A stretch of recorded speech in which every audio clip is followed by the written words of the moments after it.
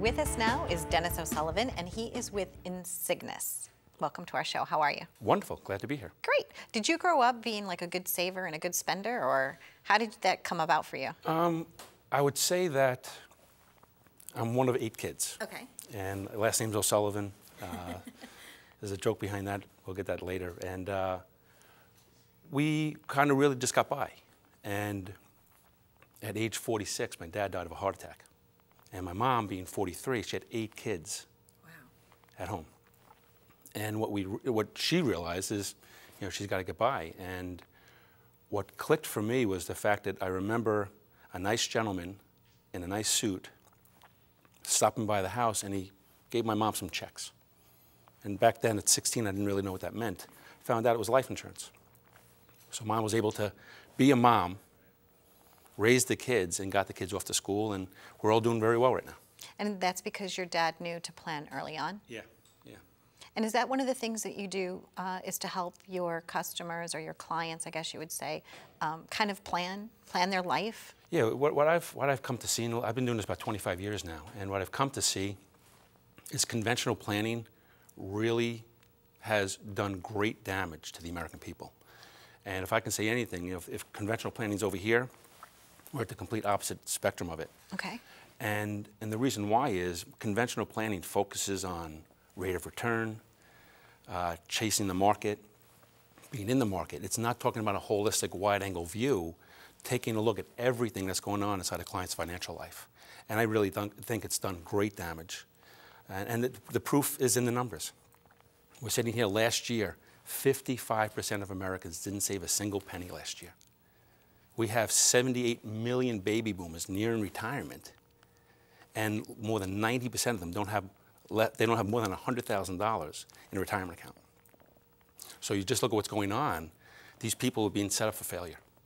And I really had my aha moment, I guess, about 6 or 7 years ago, and I realized what I had been doing was just like everybody else. And I got introduced to a philosophy that was uniquely different, and it really takes I said it before, a wide-angle view to money, and we're really looking at not just at investments and rate of return, we're looking at the whole picture. Making sure they're protected properly, making sure their cash flow is appropriate. Most people in this country, they look at their cash flow and they don't understand it first and foremost. And I use the term reverse cash flow, where they take their net income, they spend it on lifestyle, then they take on liabilities to maintain that lifestyle, then they worry about savings, and then they worry about protection. And I call that reverse cash flow. Okay, so what do you think would be the exact opposite. Okay. You have to establish protections first. And then once that's established, then and only then can we save properly. And our goal for clients that work for a company, they should be saving about 15% of their income. 15%? 15%. And that's whether or not your company still matches anything, just exactly take 15% off and you pay yourself. Pay yourself first. If you're a business owner, and I tend to work predominantly with business owners, is they should be striving for 20 to 25% because they don't have that match. They are that match. Yeah, they are them. So they have to be doing more for themselves, and then ultimately have to have proper mortgage selection, eliminate credit card debt. That is the kiss of death in this country right now. Is that credit card debt is so high. And if they do that way, it's more of a budgeted lifestyle. They'll be fine. They'll win the game of life. How did we, as a generation, kind of get off track? I actually think it's our industry's fault. Okay. I really do believe that, is that our industry got away from saving that 15%. Go back 2 generations ago. They were saving 15%. They had pensions. There was no credit card debt. Whatever they bought with cash. And our industry said, hey, guess what? I can get you 15% in the market. So you don't have to save 15%. You only need to save 5%. So now they're saving 5%. So they're under-saving. They're under-protected, hoping for this rate of return to get where they want to go. And then just look what's happened in the last 10 years.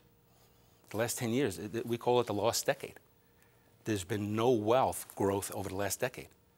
And just think about that person who retired early in 2000, thinking they were going to live this wonderful lifestyle. All of a sudden, 2008 happens. They lost 40% of their portfolio, and they're sitting here broke.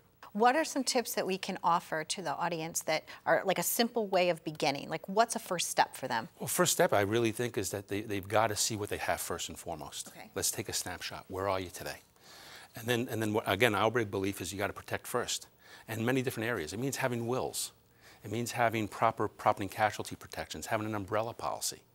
So our belief is protect first, then save, then invest and grow. Beautiful. And it just makes perfect And sense. maybe spend a little bit along the way. Have a little bit of fun in life, right? The beauty of this is, and that's a great point, I don't ever want to think, Right. I don't want to take people's ability to enjoy life now. A lot of the strategies and products that we bring to the table, we weave them in because we find that that cash flow is so out of whack that we can just clean up the cash flow. A lot of times we can improve their balance sheet and they're not going into net income for a penny. And a lot of times we actually improve their current cash flow so they can have a better life today while being better prepared for tomorrow. I love it. Dennis, thank you so much for being here. I know you speak all over the world. You really love to help people, and I know that's where your passion is. And so how could people find you? How could they reach you? Well, we have a website. Okay. It's insignisfinancial.com. It's INSIGNIS, financial.com. Tons of uncommon knowledge will be there on the website. There will be information that they can just kind of look around. There's going to be free information there. It's a place that they can begin to get a better picture of what's going on in their financial life.